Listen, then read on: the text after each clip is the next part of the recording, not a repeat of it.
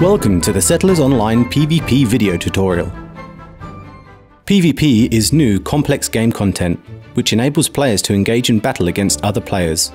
This requires some preparation. Let's start at the beginning. You must first reach level 30 to be able to play PvP. This video is merely additional help.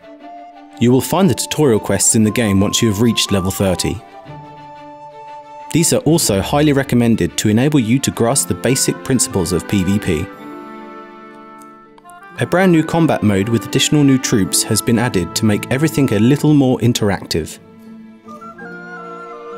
Before you can train these new troops, you need new weapons that can be manufactured by the new weaponsmith.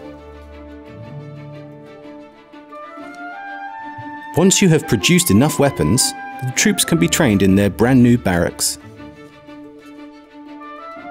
Finally, we need someone to lead our new troops.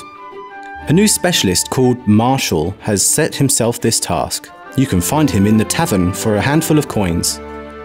As an ordinary Marshal cannot lead many troops, we recommend that you acquire an expedition supplier from the merchant.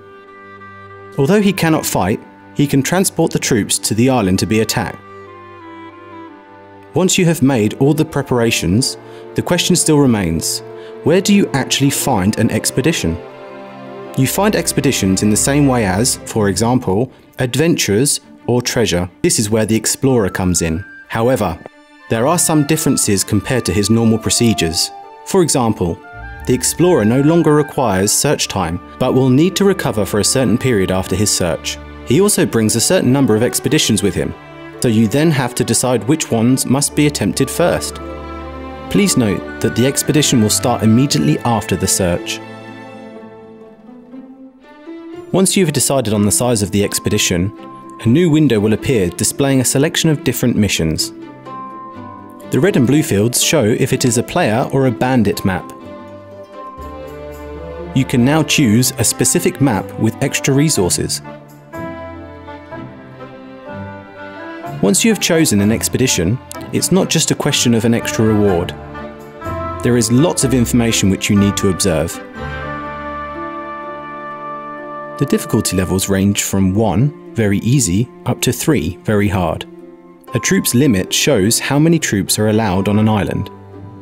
The marshal limit indicates how many marshals you can have on the island. This number does not include the expedition supplier. There is of course a set time limit in which you must liberate the island. The additional reward is also shown, but you only receive this after the island has been cleared and you have conquered it. You can only take a certain number of medipacks with you on expeditions, which you can also use to revive your marshals with no waiting time. And now let's see what this kind of expedition looks like. Here you can see a regular sized map. Similar to the adventures, there is a start sector. You can fight your way through the entire map from here. You will have to attack some bandits, while you can leave others alone. Ultimately, you have to defeat the map boss and claim the expedition for yourself. The bandits have never been too happy about a general, or, in this case, a marshal travelling through their territory. They will attack him, but you can prevent the assault by monitoring the red zone around the bandit camp. With bandit camps, you must also watch out for the type of bandits that are lurking in it. Their fighting style is different from that of normal troops, but that should not be a problem if you select the right troops. However, if you encounter a bandit leader, you should think carefully which troops would best suit the attack. Once you have defeated a map boss, the island is captured and the relevant quest is completed. Here is a good example of how easy it was to omit some camps to therefore reduce your troop losses. You were previously shown some images of the new battle, but now we want to look more in detail. Once an enemy camp has been attacked, a new combat slot appears.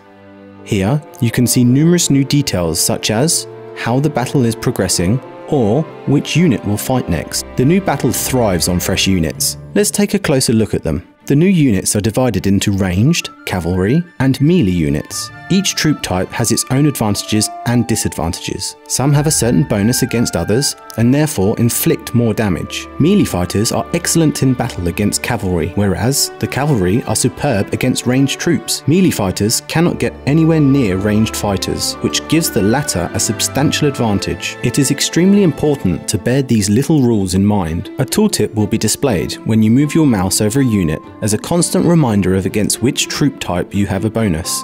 The combat slot itself shows if the battle is progressing well or badly. The small green plus sign under the unit shows that things are going well for us. No plus means that the units are fairly well balanced and no unit has a bonus.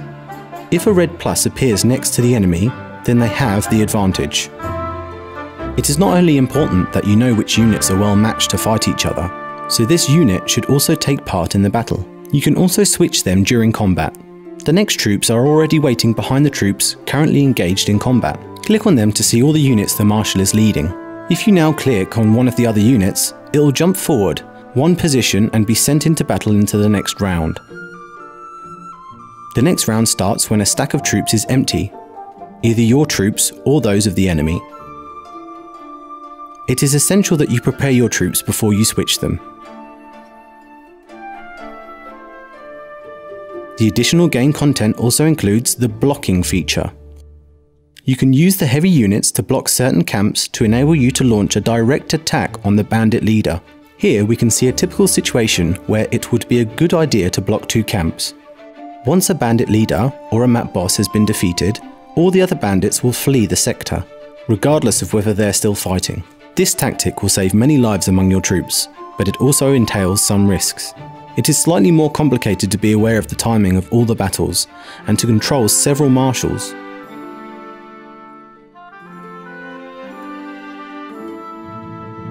Once the entire map has been captured and you've confirmed your victory with the quest, a new window will appear to display the results of the expedition. You will immediately return to your own island by clicking Return Home. The rewards from your arduous battles will be waiting for you when you arrive on the island.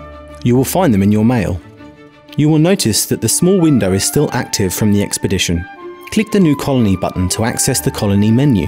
Here you can make the expedition to your own colony, build defences and also pick up the resources you have earned. Before you can start exploiting your resources, you must first turn the captured island into your colony. However, it is advisable to build up your defences beforehand, because this will not be possible subsequently.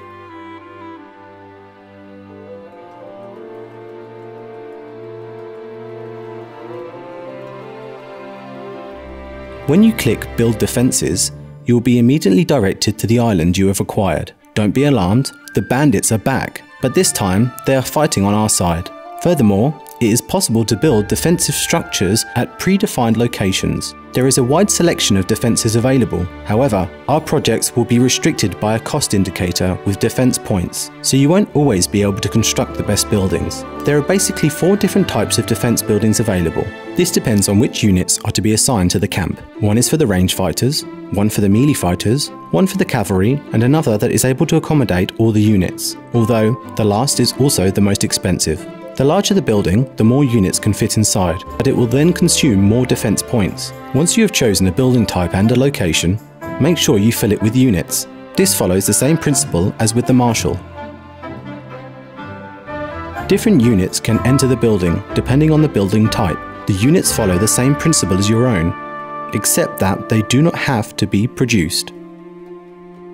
When your defences are ready to be positioned, it only remains for you to make the island your colony. Use the New Colony button to access the menu, and then click Claim Colony. The timer now also starts counting down so you can start exploiting the additional resources. The colony cannot be attacked by other players for the first 12 hours. Other players can then attack you, and they will receive more rewards than a bandit map. You can own up to 4 colonies simultaneously if you have reached the correct level. You can buy 2 additional slots for gemstones or valor points. Don't forget that you can pick up your additional resources every few hours in the colony menu by clicking Gather Resources.